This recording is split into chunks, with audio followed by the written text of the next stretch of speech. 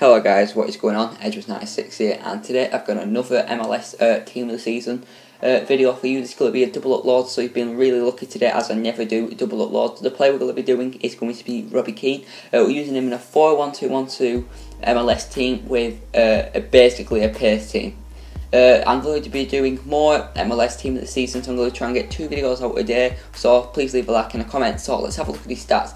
He only cost me 41,000 coins. He's got high attacking, high defensive work rates. He's got 77 pace, 85 shooting, 77 passing, and 85 dribbling, 3-star skill, and 4-star weak foot. So let's go into his in-game stats. So he's got 91 ball control, 89 curve, 84 dribbling, 92 finishing, 87 long shots, 89 parties, 91 short pass, 91 shot power, and also 95 volleys, which is really good. As I said, he's got 4-star weak foot and 3-star skills, which isn't the best, but you can get along with it. He's got 99 reactions and 85 stamina, also got 72 strength, and his vision is 82, and his attacking position is 84, which is really good for in-game stats. So let's have a look at him in game. Keane's an absolutely amazing player. He's got some really good stats, as you can see in his in-game stats. He's got really good finishing at 91, so if you like to use the finishing and you're not a bit of a pacer, I would recommend buying Keane, as his finishing is just absolutely superb, as you can see then with the goal.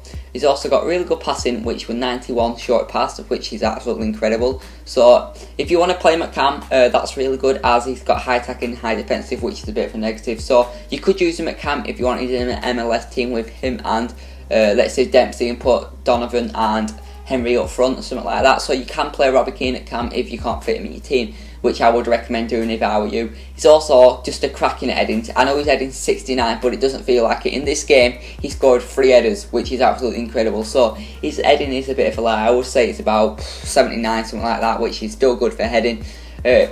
Another positive is his dribbling. He's got 85 dribbling on his card, but it feels like 92. Absolutely amazing dribbling. He's really good at just like in and out, in and out, in and out and stuff like that. So he will get you a lot of goals, as you can see with his in-game stats. Gave me 7 goals in 5 games and getting 1 assist. Another negative is that his positioning is absolutely terrible. That's why I would recommend playing him at cam, as he's usually always in the cam position, stuff like that. Another positive is his price. He only cost me 41,000 coins, and his price has probably gone down since that, because I bought him first day, so he's probably like 30,000 coins now. So let's have a look at the overview. He's got a really good pace upgrade. He's got great finishing. He's also good, better than 69 at heading, about 79. He's also got really good dribbling. Like I said, he's cheap, and his negative are his work rates and his 3-star skill, which I forgot to go in game stats. Yeah, most people like to use 4-star skill, but he's got 3-star skill, which is really good. I've also given him an 8.5 match rating out of 10, which is really good. So if you did like the video, just leave a like and a comment, and I'll catch you all next time.